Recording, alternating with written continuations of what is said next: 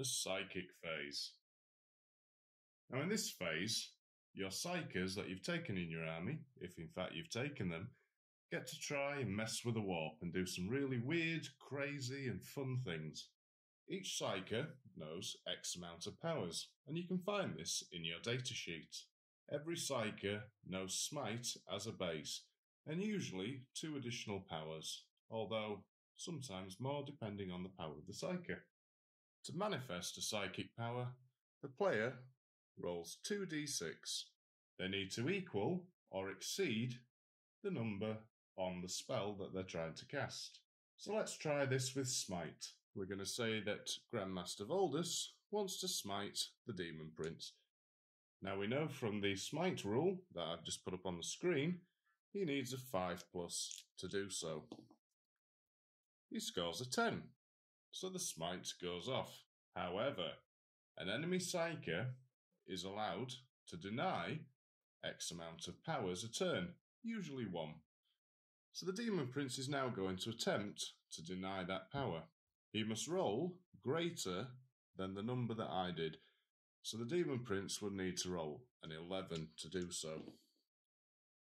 He rolled a 10, which equalled it, but unfortunately did not exceed. So the Smite goes off, doing D3 mortal wounds for 3 mortal wounds on the Demon Prince. Now, interestingly, if when manifesting a power, such as Smite, I'd rolled an 11+, I could have done D6 mortal wounds to the Demon Prince. So there's some really cool things that you can do that just add extra damage per game, because mortal wounds are absolutely great, but we'll go over those later in saving throws, etc. Smite can only be manifested on a 5 once per turn. Every time you cast it, the cost goes up.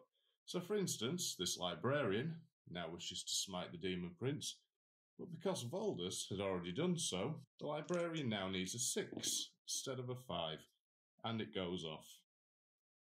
The Demon Prince has already denied, or attempted to deny, Voldus' power, and can only deny 1 power per turn. So he can't deny this now, doing another 3 mortal wounds. So between the 2 Psykers, that Demon Prince has now taken 6 mortal wounds, which isn't bad going. Something to mention when casting psychic powers is perils of the warp. So if I rolled for a power and got either double 1, or I then got a double 6, I would have perilled.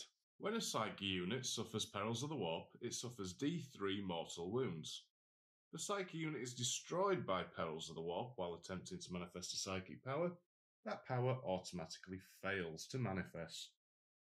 If a Psyche unit is destroyed by perils of the warp, then just before removing the last model in the unit, every unit within 6 inches of it immediately suffers D3 mortal wounds.